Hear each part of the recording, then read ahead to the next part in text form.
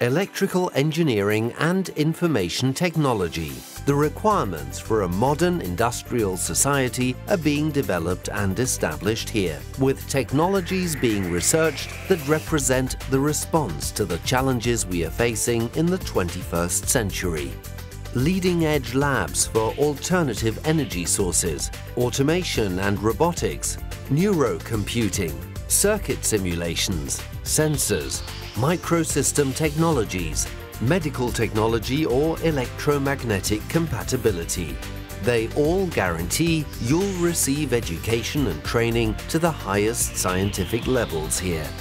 And this is exactly what the labour market is demanding, with development engineers being urgently sought in the electrical and electronic industry, the IT industry and the energy sector, and even in the automotive industry and the field of medical technology.